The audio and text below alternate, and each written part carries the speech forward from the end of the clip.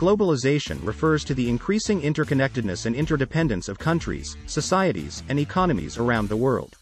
It can be driven by advances in technology, transportation, communication, as well as by economic, political, and cultural factors. There are several different types of globalization, including economic globalization, which refers to the increased integration of global markets for goods, services, and capital. This can lead to increased trade and investment, as well as greater competition and efficiency. However, it can also lead to job loss and wage stagnation for workers in developed countries, as well as to exploitation and environmental degradation in developing countries. Cultural globalization, which refers to the spread of ideas, values, and customs around the world.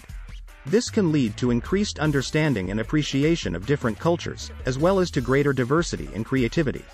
However, it can also lead to homogenization and loss of cultural identity, as well as to increased conflict and misunderstanding. Political globalization, which refers to the increased cooperation and interdependence of countries on issues of global concern, such as security, human rights, and the environment. This can lead to greater stability and prosperity, as well as to more effective responses to global challenges. However, it can also lead to loss of sovereignty and democratic accountability, as well as to increased inequality and injustice. Social globalization refers to the increased movement of people around the world, including migration, tourism, and the spread of diaspora communities. This can lead to greater cultural exchange and understanding, as well as to greater economic and educational opportunities.